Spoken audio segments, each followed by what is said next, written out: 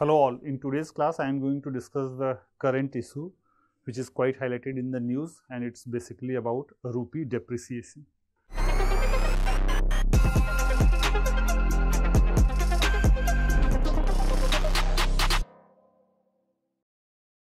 So, it has happened for the first time that rupee has touched to 80. So, $1 is equal to rupees 80. Earlier it used to hover around 70, 72, 75, 76, but for the first time this number has reached. Now, why it has moved to 80, why it has depreciated so much, what are the reasons, why, what are its implications in the economy, what we should do so that it should not depreciate to 80, all these things we are going to discuss in this class. So, first thing is that before we go into all these impacts and issues, first you should understand that what does this mean and how this rate gets impacted. So, we have a forex market, foreign exchange market, foreign exchange, it is an online market regulated by RBI. So, in this forex market, rupee and dollars are traded, rupee and dollars are traded.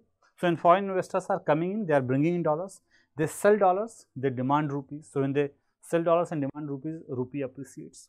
And when investors want to move out of India, so suppose investors are presently in India and they want to sell and return to US. So, they will sell their business in India, then they get rupees. Of course, if they will sell their business in India, they will get rupees. Then that rupee they will sell in this forex market and purchase dollars to move out of India, right. So, when the foreign investors in India, when they want to move out of India, they sell their business in India, they get rupees, that rupee they sell here and then demand dollars. So, dollar starts appreciating and rupee starts depreciating.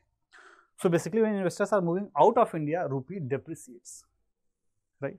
So, based on the demand and supply of rupee and dollar, this rate is determined, dollar and rupee rate, this is basically the demand and supply of rupee and the demand and supply of dollar. So, if the demand of rupee is more, rupee will appreciate. If the demand of dollar is more, dollar will appreciate. So, it depends only on two factors, demand and supply of rupee and dollar. But demand and supply of rupee and dollar depends on several other factors. As I said, if foreign investors are moving out of India, then demand and supply of rupee gets impacted. If investors are coming into India, then demand and supply of rupee gets impacted.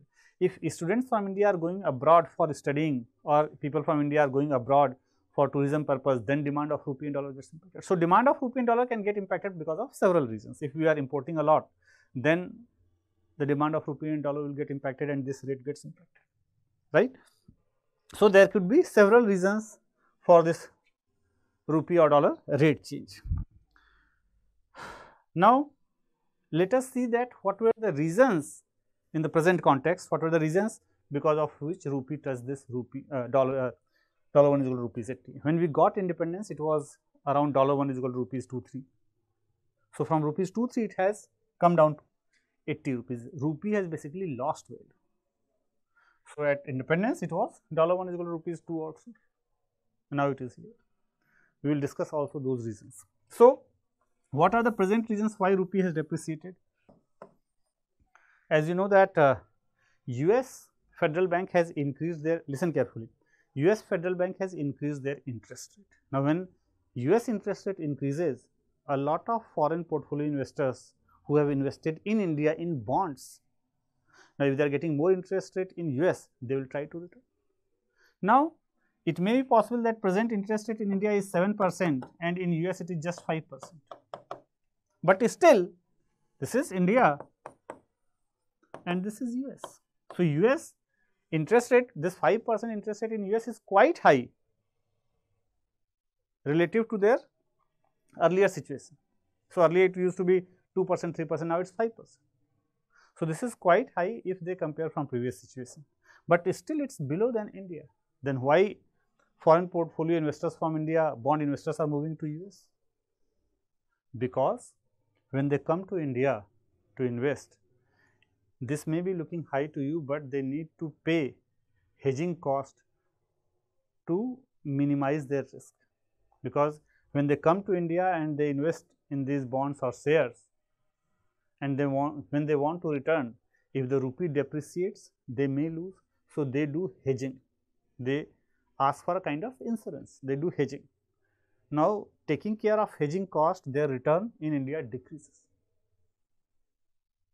So, if they want to hedge their investment in India, protect their investment in India, and for that if they need to pay 2-3%, then the return in India is less than the US. So, whenever US starts increasing the interest rate, a lot of foreign portfolio investors, generally bond investors, they start returning to US. So, when they are moving out of India, the reason, the logic I said, rupee starts depreciating, because they sell the investment in India, they get rupee, they sell rupee in the forex market, they demand dollars, dollar starts appreciating, rupee starts depreciating. Okay. So, FPIs moving out of India. And why US interest rate is increasing? Because US has, the inflation in US is around 8%, 9%, which is the highest since last 40 years. US inflation has increased to a very high level of 8%, 9%. So, that is why US Federal Bank is increasing the interest rate. So, one reason is investors moving out of India. Second is because of the higher commodity prices, fertilizer, oil, gas. Because of the Russia-Ukraine war, these prices have increased of oil, gas, fertilizer and other commodities. So, when the prices have increased and we are importing these commodities, so we need to pay more dollars. We need to pay our importers, our traders who are importing these items. Since prices have increased, they will need to pay more dollars. So, to pay more dollars, they will have to purchase more dollars from the forex market. When they purchase more dollars from the forex market, the demand for dollar increases and dollar appreciates, rupee depreciates. So, second is higher commodity prices of oil and gas, fertilizers, etc. Third reason, increasing current account deficit. It has touched to around 3.3% in April-June quarter. When our current account deficit increases, then it creates a pressure on rupee. Current account deficit increases means we are importing more, right? When imports starts increasing, then it creates then it impacts rupee dollar rate. How it impacts? A little bit technical, let me explain. So, what I am going to explain you that if forex reserves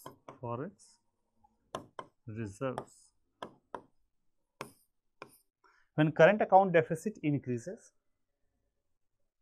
of course, our forex reserve will decline, right? Current account deficit is increasing means we are requiring more dollars to import. So, when we require more dollars to import, forex reserves starts decreasing, and when forex reserves starts decreasing, that has a depreciating effect on rupee. So, dollar and rupee. So, this I told you that this forex market determines rupee dollar rate, right? Demand supply of this. But suppose there are two cases. One is $600 billions, $600 billion forex. One is 300. So, every situation remains same. Everything remains same. First case, we have $600 billion of forex. Second case, we have $300 billion of forex. So, in which case rupee, the impact on rupee depreciation will be more in this case. In this case, rupee will start depreciating. Why? Because, see, try to understand. If rupee starts depreciating here, then what happens? RBI intervenes in the forex market. So, when rupee starts depreciating, RBI sells the forex reserve into this market. So, when our rupee starts depreciating and RBI sells the forex reserves here, supply of dollars increases. When supply of dollars increases, dollars starts depreciating and rupee starts appreciating. So, RBI sells the forex here, supplies the forex dollars here to appreciate rupee. Now, if we don't have any dollars here, or if we have less dollars here, then this information goes in this market and it creates a negative impact on rupee, and rupee starts depreciating. If suppose this rate is $1 is equal to rupees 80. Now, if there is no dollars left here in the forex reserves, now everyone knows that RBI will not be able to protect rupee by selling dollars, so it starts depreciating. It has a negative impact. So, if dollars reserves decreases, that information that has a negative impact on rupee, and rupee starts depreciating, right. So, this is also very important reason. So, when current account deficit or current account deficit is at quite higher level 3.3%. So, current account deficit increasing, that means we are importing more. If we are importing more, our dollar reserves are decreasing, and when dollar reserves are decreasing, rupee starts depreciating, right. So, these are the reasons why rupee depreciated to 80. Earlier in 2013, rupee dollar rate touched to around 76 point something, and then it came back, but this time it has moved to this, right. Now, what is RBI's policy regarding rupee depreciation? So, when rupee starts depreciating, what does RBI do and why does it do that? So, when rupee starts depreciating, RBI intervenes in the forex market. Now, let me make it very clear that $1 is equal to rupees 80. Now, whenever rupee depreciates, RBI does not intervene. See, 2-3 things, let me make it very clear. There is no rate which RBI is targeting. RBI has not targeted that rupees should not depreciate beyond 80. No, this is not so. Market discovers this rate. But then why RBI intervenes? RBI intervenes to remove the volatility. If, let me tell you that, if rupee starts depreciating and in the next 10 years, if rupee moves from 80 to 90, then RBI will not intervene. So, RBI does not intervene in the forex market to control the depreciation, to remove the depreciation, but RBI intervenes in the forex market to remove the volatility. So, if rupee is depreciating very slowly with time, then RBI may not intervene. If rupee starts appreciating and there is too much of volatility, then again RBI intervenes. So, whether depreciation or appreciation, RBI intervenes in both the cases if there is high volatility. If rupee starts appreciating very slowly, RBI may not intervene. So, but if there is too much of volatility, then RBI wants to remove that volatility, because that volatility has a negative impact on macroeconomic stability. But RBI does not target any rate, RBI just wants to remove the volatility in the forex market. And RBI has said that RBI has given total freedom to rupee to find its own market value. So, RBI has left the rupee that whatever market decides, that rate will be decided. But if there is too much of volatility, then of course RBI intervenes. Now, how RBI intervenes? How RBI intervenes? So, RBI asks banks. So, RBI can sell dollars or purchase dollars from here. RBI generally does not do directly. RBI asks banks to sell or purchase dollars. So, this time when rupee started depreciating and it touched 80, RBI asked banks that you start selling dollars in this forex market. So, banks on the behalf of RBI, they sell dollars. When they sold dollars here, supply of dollars increased, dollars started depreciating, rupee started depreciating, but just to reduce the volatility. Impact of rupee depreciation.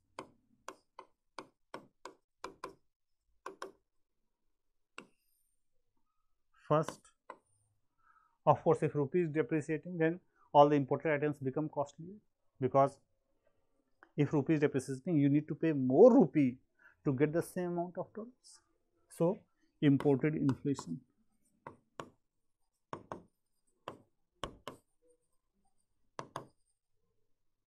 Second, going abroad becomes costly.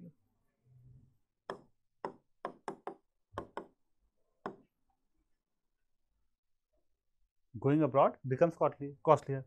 And try to understand one more thing. If rupee is depreciating, if rupee is depreciating in India, inflation will start increasing, and if inflation increases, then again rupee depreciates.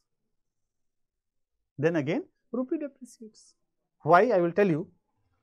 So, impact of rupee depreciation, imported inflation and going abroad becomes costlier, and if it depreciates too much, then the foreign investors who have invested in India, if they will try to go move back, then they lose. If they have not hedged, then they lose. So, if rupee depreciates too much, of course, positive impact is exports become competitive.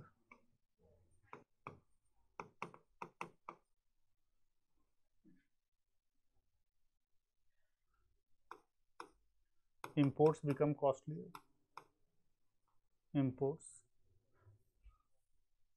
Exports become competitive and imports become costlier.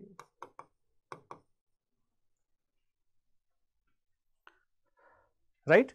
So, impact of rupee depreciation. Now, and see inflation, don't just think that rupee just impacted inflation. Inflation can impact a lot of macroeconomic parameters. Because of higher inflation, employment can get impacted, economic growth can get impacted, investment can get impacted. So, all the macroeconomic parameters are linked with inflation. So, this is a very important term. The whole macroeconomic policy changes. So, don't just think that rupee depreciation impacts inflation. Inflation, of course, it impacts inflation, but inflation has a larger impact on various macroeconomic parameters. But if we don't want rupee to depreciate, if we want to prevent rupee depreciation, that it should never go to 80, after going to 80, RBI has done certain things, sold dollars. But if we want that RBI should not, rupee should not depreciate, then what we can do? To know this, you must understand that why rupee depreciates. Why rupee depreciates? So, right now $1 is equal to rupees 80. Now, why it depreciates? One important reason is, so in general, see, right now imports became costlier, investors are moving abroad. These situations will happen once in a while. I am not talking about that. I am talking that in the long run, if we don't want rupee to depreciate, then what should we do? So, how this rate is determined? Right now $1 is equal to rupees 80. So, inflation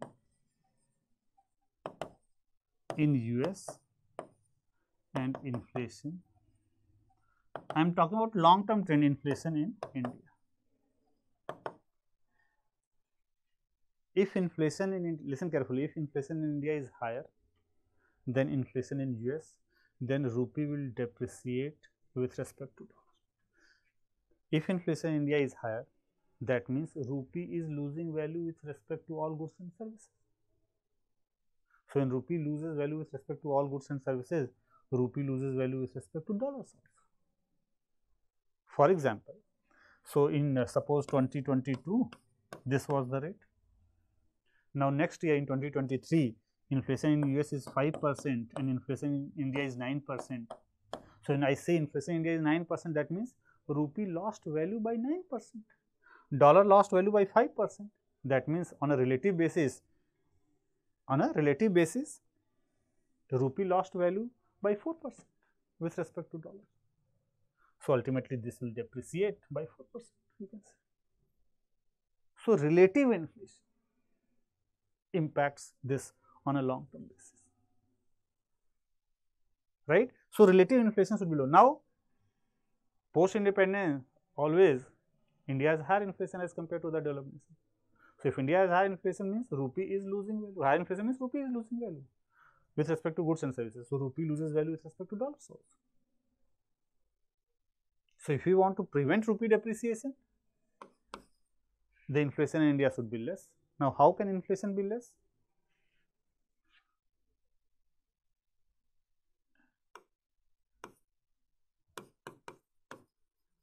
increase efficiency, increase efficiency, productivity, but better productivity, expenditure on infra to bring down cost, cost of production.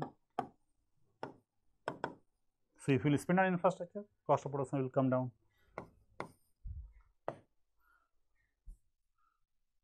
Logistics cost, as you know, it is quite higher in India, 13 to 14% of GDP. Logistics cost should come down.